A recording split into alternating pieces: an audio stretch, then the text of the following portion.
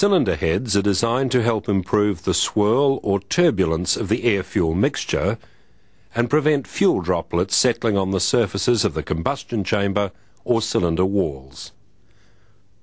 When air-fuel mixture is compressed between the piston and the flat part of the cylinder head, it produces what's called squish. That means squeezing of the gases to increase their velocity and turbulence. In petrol engines, the three most popular combustion chamber designs are called hemispherical or pent roof, bathtub, and wedge.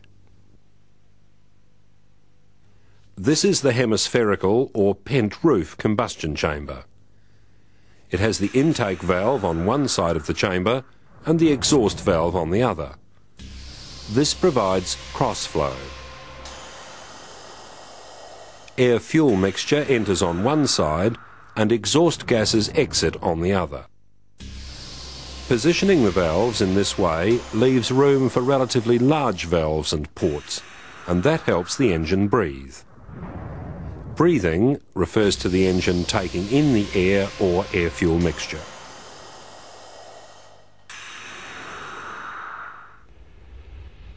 Fuel starts to burn at the plug. Then burning travels outward in all directions. This is called flame propagation. With the plug in the middle of the hemisphere, the flame front has less distance to travel than in some other designs. This gives rapid and effective combustion. This design is common in a lot of passenger vehicles. The bathtub combustion chamber is oval-shaped, like an inverted bathtub. Valves are mounted vertically and side by side, making them simple to operate. The plug is to one side, and that creates a short flame path. It all helps increase turbulence. The wedge-shaped combustion chamber tapers away from the plug, which is at the thick end of the wedge. The valves are in line and inclined from the vertical.